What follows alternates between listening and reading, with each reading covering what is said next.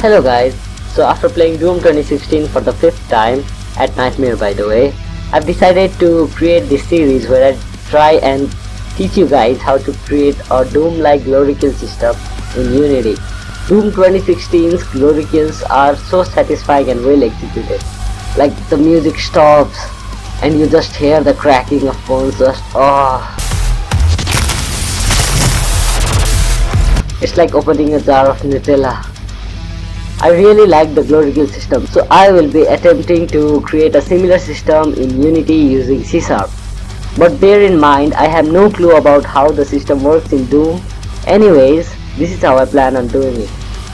If you have used Unity for a while and can use your logic, this video is all you need to create your own, right? Anyways, I think I'll be using animation for our gun/arm model.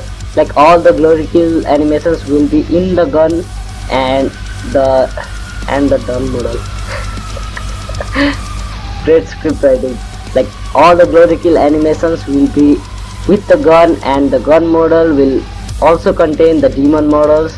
Not the kill animations for demon and like merging them. I think that will be more work and more complicated.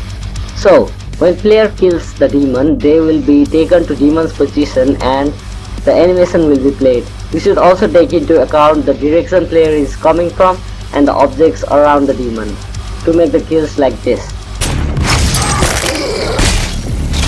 I'm thinking of using raycast, but we'll have to see. And I'm not good at animations and modeling, so don't think we'll be making Doom-like animations and realistic demons. It will probably be 6 cubes arranged as a humanoid. We'll be focusing primarily on the programming.